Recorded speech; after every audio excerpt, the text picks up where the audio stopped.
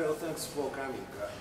Actually, I'm going to talk about the Women in the Dune as a novel and a film. You can check in YouTube, Women in the Dune. Japanese novelist Kobo Abe, 1924-1993, whose works have been translated into numerous languages, is known for the similarity of his fiction with the literature by Kafka. In many respects, most of Deleuze and Guattari's analysis of the Kafka can be applied to the interpretation of Abe, losing face, minor literature, stuttering in the mother tongue, and cartography, etc. Moreover, Guattari referred to Abe in his essay Tokyo the Proud, which was compiled in the book Tokyo Theater, 1986, after his visit in Tokyo.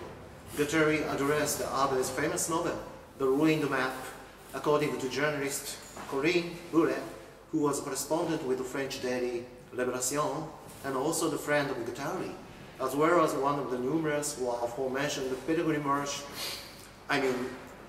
We had trouble inside Tokyo because Guattari asked us, and Guattari visited the pirate radio station. Guattari had a conversation with Kobo Abe, this novelist, about the literature of the Kafka and Elias Canetti, etc. during the 80s, Paris and Tokyo. Therefore, there is evidence that they met, although their details are not yet known. The Women in the Dune, one of the representative novels by Abe, was published in 1962, and then 2 years later made into the cinema by Hiroshi Teshigawara and Abe himself. The actor of the protagonist was Eiji Okada, also known as the protagonist in the film Hiroshima Mon Amour by Alan Lennon. The plot is, in a very rural seaside village, the protagonist, a teacher and amateur entomologist, is captivated by people in this community in the house at the bottom of the vast sand pit with a young woman. Then they are obliged to work of shoveling off ever-growing sand desert and dune which threaten the village. It's almost like Sisyphus' gesture. There is no explanation of the reason why the community caught them, despite of the many interpretations on the sand pit by literature critic and literature studies, metaphor of the political party, metaphor or pre-modern feudal society, modern atomized family, etc. Abe committed, the protagonist committed many times the flight and escaping from the sand pit, but always failed somehow and began to hold a strange sexual relationship with this woman. In the end of the story, he succeeded to invent a special machine as a kind of the pump that could produce waters by capillary operation of the sand itself through the evaporation on the surface of the dune. Nevertheless, he decided to remain in the sand pit after the woman was evacuated in her ill, suggesting extra woolly pregnancy. The image of the sand in the dune are so beautiful in this avant-garde modern style in the cinema, especially in the visual comparison of the surface of the sand dune with that of the human skin. You can even, in the English edition, you can read the translation of this novel. Okay, I quote two passages from the Women in the Dune. Quote, "The fundamental nature of the sound is very difficult to grasp when you think of it in its stationary state. Sound not only flows, but this very flow is the sound, is in italic. You yourself become sound. You see with the eyes of the sound." Page 99, unquote. Quote again, "There was a spasmodic contradiction and again the same thing, repetition, the same changeless repetition to which he had devoted himself, dreaming of other things, eating, walking, sleeping, hiccoughing, bowing, copulating," unquote. 141. It's a description of their strange, uncanny coupling or uncanny relationships, the woman and the guy are the protagonist in the sand pit. By the way, is it possible to contend that all animals, plants, minerals, microbes, and even astronomical entities are defined as sort of the machinic being. If one just opts this perspective, then both perspective on the universe and the attitude on the globe would change radically. It leads us directly to the notion that all organisms and the universes are, as such, operating within the movement of infinite machinic series. Then what does the term machinic imply here? It doesn't indicate anything mechanical at all. In shorthand, it means mutual immanent coupling of heterogeneous moments. The amazing relationship discussed by Deleuze between orchid and wasp is frequently addressed as the example of the machinic assemblages, because it makes visible the uncanny symbiosis and the milieu of the becoming in a double capture in which the wasp becomes the bioapparatus for reproduction of orchid, while the orchid becomes the sexual organ of the wasp. It's a famous example. The machinic here is constituted as a mutual process of deterioration. That is what Deleuze also compared with the body without organ. In the machinic, heterogeneous moments between the two or more units are brought together in a functional totality by coupling and interlocking each other. In this process, the machinic generates unintended effects and present as immanent consistency.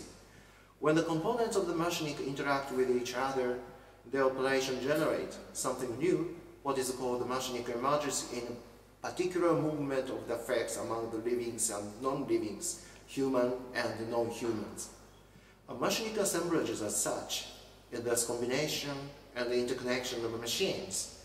In the late theory, especially in the cosmoses and the three ecologies, the machinic is rather than mere operation, more concerned with becoming, with generating new variation as a catapult to jump toward another dimension from or within given reality. In machinic assemblages, to be an object is to impose, unify, and crisscross infinitely with each other object. Put differently, to be or become an object is to invent an alliance or assemblage, and also to negotiate with other objects, not in direct relationship, but though fragile affiliation and temporary becoming. Objects affect each other by being modulated in machinic assemblage as trans-monadic units. Guattari frequently uses this term trans-monadic unit in cosmoses. It's also possible to see the example, the notion of participation, to explain what is the production of subjectivity in the late Guattari. Participation as a fusion or contagion of ideas in the modern context of the psychoanalysis and the literature theory. In psychoanalysis, the partial object means fragmentary piece of the desired object, which is adjacent to the part of the body and function as nodal point of the libidinal drives. Guattari proposed to locate partial object toward partial enunciations, since the notion of a partial object expands itself to reach many layers of the production of subjectivity through machinic, architectural, ecological, religious formation, etc. In Mikhail Baftin literature theory, consumer or reader's audience can become co-creator by their attempts at separating the content of artwork from conventional signification and interpretation. Artists are thus pathic and no longer merely passive in transferential field of subjectivity, operating between artists and the spectators, audience. Now it is obvious that the production of subjectivity transverses and includes both object and subject. A recursive process of auto-production emerges where neither creator nor producer as such exist. Rather, the production of subjectivity takes place in the side of objects, as the very process of the becoming subject. In machinic assemblages, among things and objects composed by infinite combination of biological, chemical, viruses, molecular moments. If those partial objects in psychoanalysis can only be conceived as the effect of a failure of integration of an object of desire, machinic animism, on the contrary, can make visible the environment and the wildness as creative effect of the transference and permutation of the partial subjects. Already in the dialogue with Claire Parne in the 70s, Deleuze had adopted this conception, participation. Surprisingly, Deleuze even used the term strange ecology in the end of the chapter of the English literature. As well, strange ecology as well in his discussion of unnatural participation or participation against nature. Here is raised a singular symbiosis which consists not in the feeling of the pity but in unnatural participation. Deleuze-Guattari have a similar claim in Southern Plateau and chapter 10. I quote, "Unnatural participation or unnatural nuptial, marriage, nuptials, are the true nature spanning the kingdom of nature," unquote. Again in the same chapter, quote, "They are in the kingdom of natural participation. That is the only way nature operates against itself," unquote. By the term unnatural participation, Deleuze-Guattari meant a set of the notion of mutual inclusion, mutual deterritorialization, and disjunctive synthesis of something beyond nature as such, while still points becoming nature through an uncanny symbiosis among humans, non-humans, living and non-living agencies. In Deleuze-Guattari's argument, the notion of unnatural participation or unnatural nuptial never represents nor depends on nature as commonly understood in the romantic sense. Ecosophy or virtual ecology rejects any kind of the idealization of the nature to instead posit a strange, uncanny conviviality which seems to be one of the helpful resources for initiatives of bioregionalism, biodiversity, and their social-cultural counterparts, for instance, multiplicity in the cultures, multitude in the politics, plurality of the mind state of mind, dispersion and the diversity of minor language in the literature, etc. The notion of unnatural participation or unnatural nuptial appear to be close to Lévi-Brill's anthropological concept of the participation. A modified version we can find in several places of the Southern Plateau. Deleuze-Guattari invented the term unnatural participation in order to elucidate their concept of becoming, defined as changing transversal combination of heterogeneous moments of the world which includes, subsume, comprehends all things, objects, and living or non-living entities. Unnatural participation, thus, does not indicate melange with nature. Nature here is simply envisioned as machinic and chaotic assemblages of all layers of permutation of multiple agencies. If writers are magicians or sorcerers, then writing somehow points to a mode of becoming in certain type of literature and potentially all performative expressive cultures. When some authors write about something, they are becoming themselves the very object they are addressing. At this point, Deleuze-Guattari have in their mind Virginia Woolf, H.P. Lovecraft, and Kafka, etc. We could also add Abe Kobo, with whom Guattari and he had enjoyed casual conversation, as I said. The same can be said for his novel. Deleuze-Guattari considers the process of the becoming in variety of expressive culture and artistic invention, for instance, plastic, musical, visual, performative expressions, etc. From this perspective, writing, or potentially performing and expressing, consists in the dual process of reterritorialization and deterritorialization, becoming other than writer or enunciator, since becoming is to make alliance, afford an occasion of unforeseen encountering. The production of subjectivity precedes the correlation between subject and object by its disjunctive synthesis and mutual deteriorization.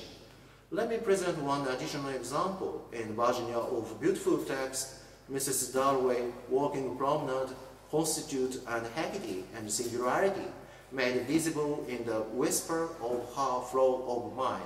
I am this, I am that.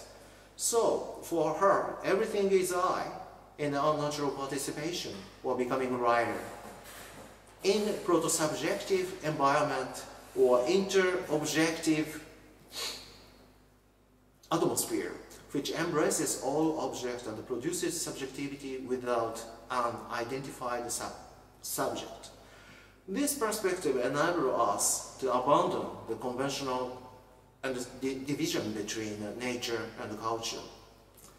Guattari called this process of collective individualization as ambience, the production of the subjectivity. So, for Guattari, subjectivities can always take place and emerge as a kind of feel and ambience. I skipped a little bit. Also in the dialogue, Deleuze said, the page 30, I quote, "The movement of betrayal has been defined as double turning away. Man turned his face away from the God, who also turned his face away from man.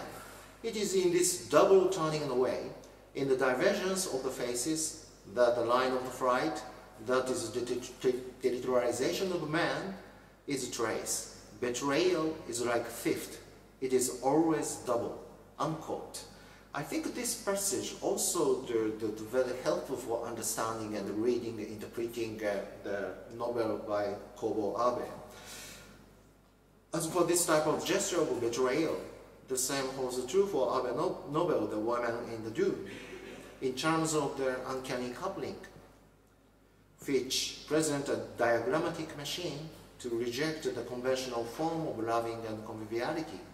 If we see radical dynamic rapport and interrelation within the mutual betrayal of personality and faces, then in encountering an exposure of the face, we must focus on the micropolitics as a relationship of betrayal that is prior to society and ethics. The assumption that the face is political does not intend to prefer politics or ideology to literature or art, but instead to situate betrayal as the primal form of the micropolitics at the roots of the literature and the cultural expression. So I think the cursory reading with the Guattarian view, I think, on the women in the dune and the face afford us certain creative interpretation and the Deleuze and the Guattarian philosophy, and especially Guattari's ecosophy. The aim of the ecosophy and the chaosophy within the notion of machinic assemblages drawn from Guattari late works is not restricted to efforts of refraining pollution or preserving endangered species, which is very significant. But another aim of ecosophy is inventing alternative or uncanny, sometimes conviviality of the singularity translated form from uncanny symbiosis of the flat or transversal universe, which is distinct from mere horizontal relationship based on the equality of the power and the resources. Thank you very much.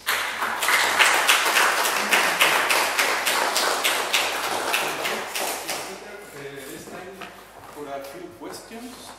So, other questions in the audience? Or maybe would you like to use some of this time for the question to show an excerpt of the video, maybe as we to show? Yes, yeah. I don't know if you would like to maybe more use a little bit of this time to.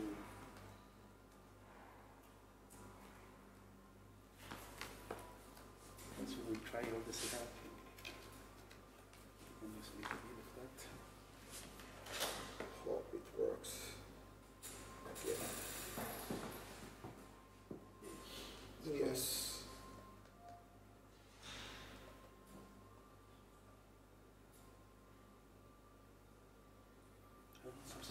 film is just to Yeah, just match.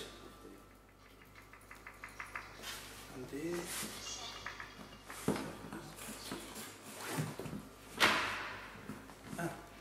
oh, here. 聞いてるんだよ。すみません。すみませんだけじゃわからんな。僕は勤めてみたくて、時間は大事に使って。でも、お分かりなんでしょ？お分かり？わかるわけがないじゃない。でも本当に女で一つじゃ無理なんですよ、ここの生活は。違う。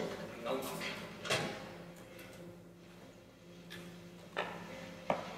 北風の季節、砂嵐の心配もありますしね。僕を虜にしようってんのかい？すみませんです。なんじゃないですか。僕は保護者なんかじゃないんだからね。れっきとした勤め人なの。住民登録だとちゃんとしてある。今に捜索願いが出されたらとんでもないことになっちまう。不法監禁は立派な犯罪だと。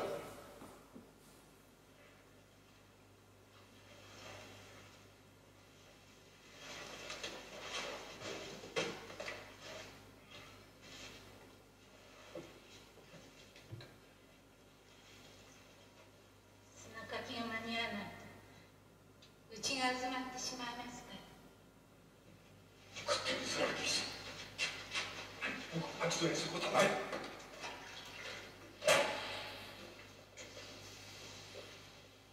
ここが集まれば次は裏のうちが何しなきゃならないんです。だから勝手にうずまればいいって言ってるんだよ。なんで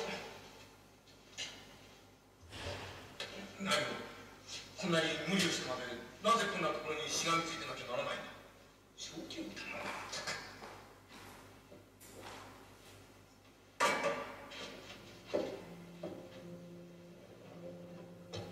いいですか。あんたが村の連中に義理立てする必要なんかこれっぽっちもありはしないんだよ。そんな美談なんかには全然同情できないね。もし村の連中が本気で砂を怖がってるんだったら砂防林でも何でもこさえて科学的に対策を。費用を計算してみたらこのやり方の方がずっと安上がりなんですって。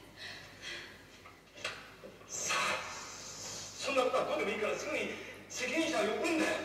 どんなバカげだとかよく言って聞かせて。何をずっとしてるんだ。外の連中に連絡をつけるくらいの方法はあるんだろう。石油管を叩くとか何とかしてさ。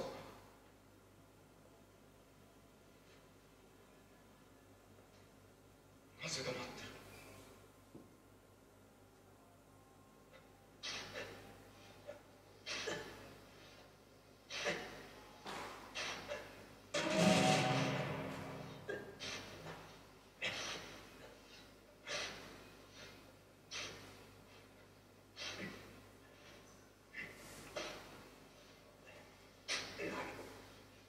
自然に逆らって緩やかなものを急にしようってんじゃないんだ。